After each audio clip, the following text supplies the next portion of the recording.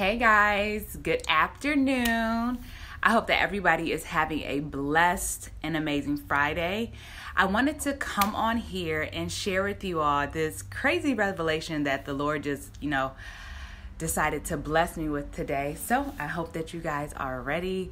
I don't do live on Facebook like ever, so I don't know if anyone is going to show up. But if you do check out the replay, I hope that this blesses you. All right, so earlier today I was...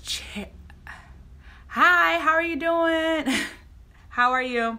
I'm sharing about this revelation that I received earlier today while changing my son's diaper. So earlier today, I was changing Manalito's diaper, and Manalito is 10 months. Super exciting time in our lives. Well, I was changing Manalito's diaper, and he was not having it. I took him away from the fun that he was having with his brothers, and he was like, Mom, this is not what we're doing right now. Like, I would rather be hanging out with Jamar and Jameer. This whole getting my diaper changed is just not on my agenda.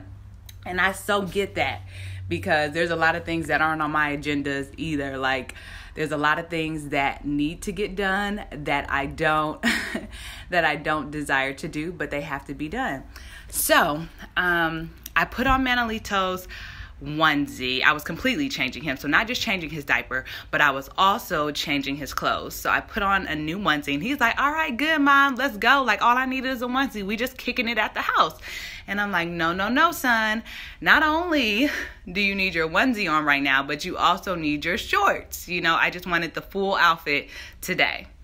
So just like Manalito being Manalito, he decided that it would be best for him to kick and scream and complain and roll over. And I was just like, oh my goodness, Jesus.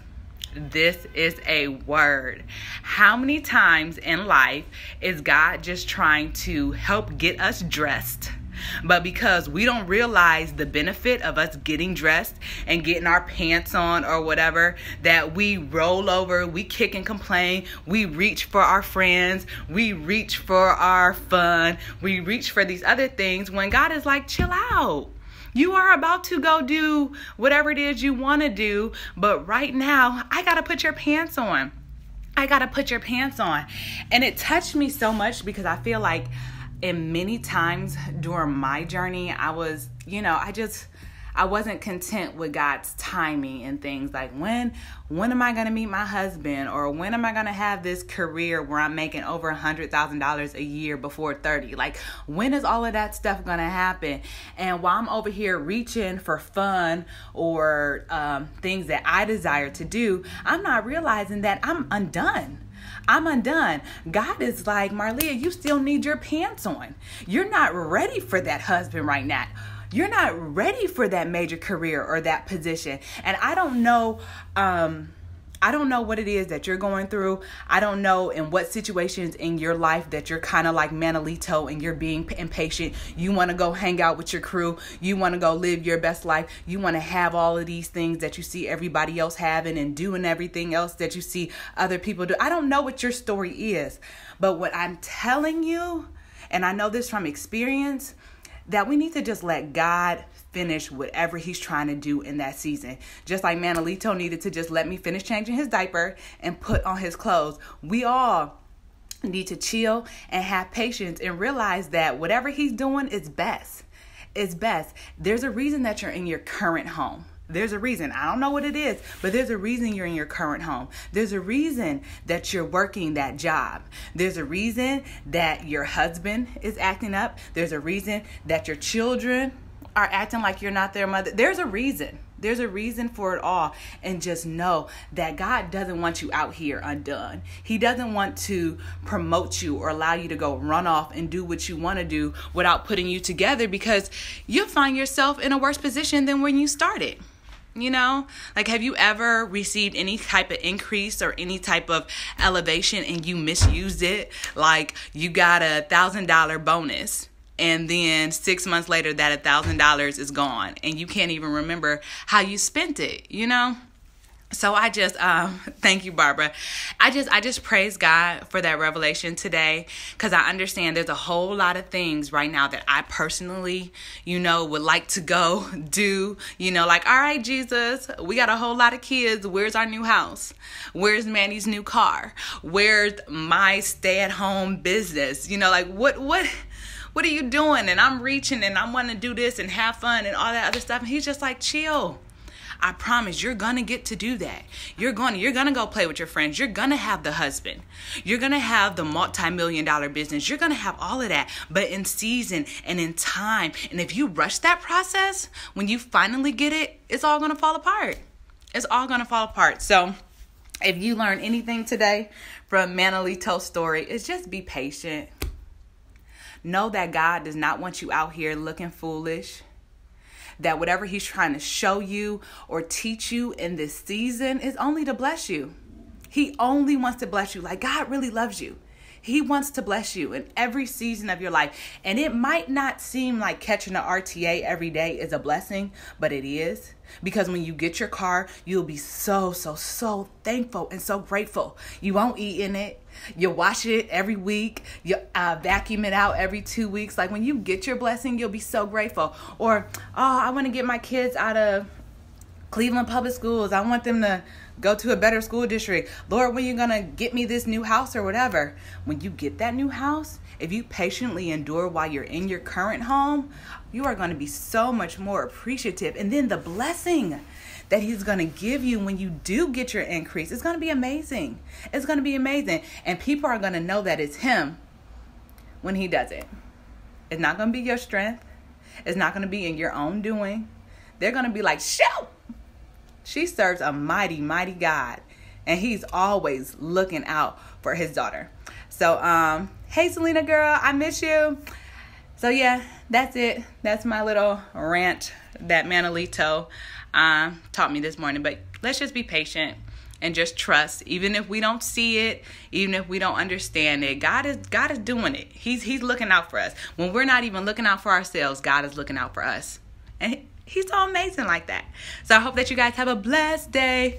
The boys, if anybody wants to know, because I'm a homeschool mom and people are like, what are you doing on live? The boys are currently doing an affirmations worksheet. For any, thanks sis, for any moms out there that want to get the word of God. Oh, we're going to talk about homeschool. Hello, cousin. God is nice. Thank you so much, cuz. Oh, Holly Harrison. Hey. Let me stop. But any parent that wants their children to just be more sound or more biblically sound, or want them to just believe in themselves, or anything that you want them to do, I really believe in the power of affirmations. So right now the boys are doing a writing assignment. I wrote out affirmations for them on a sheet of paper. They're going to write down, let's just say one of them is, I am confident and courageous. So they'll write, I am confident and courageous 10 times on a sheet of paper, and then they're going to read it back out loud to me. I am confident and courageous. I am confident and courageous. I am confident and courageous. I am confident and courageous. But what we do in our affirmations, not only do we write them, not only do we say them, but we also visualize it. So my son will see himself as whatever being confident and courageous is to him. And I don't know what he sees in his mind.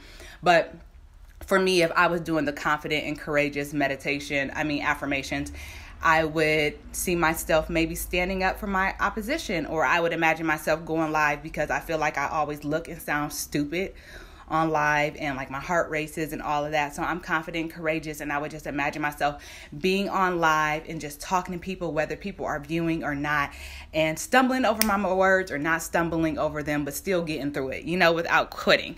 So that's something that the boys are doing right now, and Manalito is sleeping. I know everybody got lives. Oh, I love that. Yes. I know everybody got lives. Y'all got things to do. I'm not going to waste your time anymore. I'm actually about to go do some laundry, because I washed clothes and they are in the basket and they need to be put up, because we don't have baskets of clean clothes in our house. God, I know what you meant, cuz. Oh, thank you.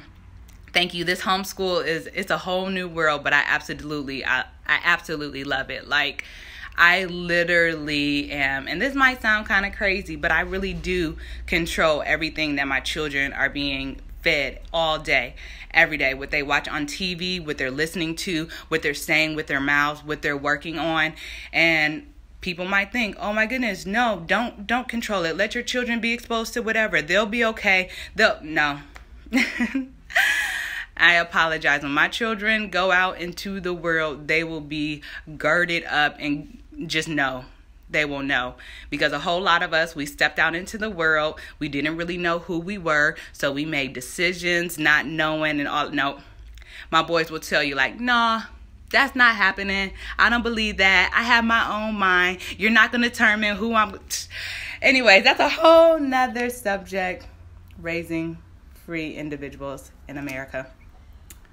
Peace out, y'all. I really got to go put these clothes up because I don't believe in clothes in baskets longer than 24 hours.